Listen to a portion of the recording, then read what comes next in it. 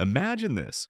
You're sitting at home on your couch, maybe still in your pajamas, and within seconds, you're connected to a professional therapist. No waiting room, no awkward eye contact across a crowded office, no lost time in traffic. Just you, your phone or laptop, and someone trained to help you navigate your toughest emotional challenges. That's not science fiction anymore. That's therapy in 2025. And what's driving this revolution? Two powerful forces: AI and teletherapy. Now, some of you might already be thinking, but can a virtual session really be as effective as face to face therapy? Here's the surprising part: multiple studies say yes. A 2023 meta analysis showed that teletherapy outcomes for depression and anxiety were almost identical to in person sessions. And even better, patients reported feeling less stigma when connecting online. That's huge because stigma has long been one of the biggest barriers stopping people from getting the help they need. But let's push it further. What about AI? Can an algorithm actually help us heal?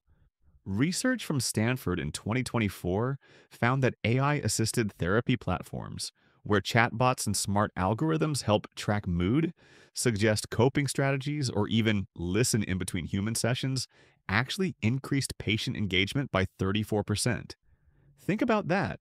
Not replacing therapists, but amplifying them, like having a personal trainer for your emotions available 24/7.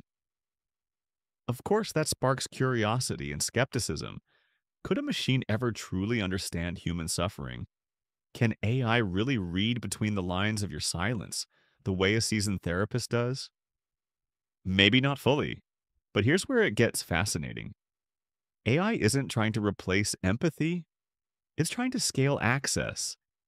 Imagine millions of people who can't afford traditional therapy suddenly having a first step, an entry point, where they feel heard and guided before moving into deeper human led counseling.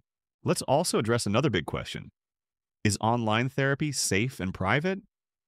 According to the American Psychological Association, HIPAA compliant platforms now use end to end encryption, biometric logins, and anonymized data storage. In fact, surveys show that over 70% of teletherapy users feel their sessions are just as private, if not more private, than sitting in an office where someone might see them walking in. And then there's cost. Traditional therapy can run $100 to $200 per session, which is simply impossible for many families. AI-based programs and teletherapy platforms often cut that cost in half or even more.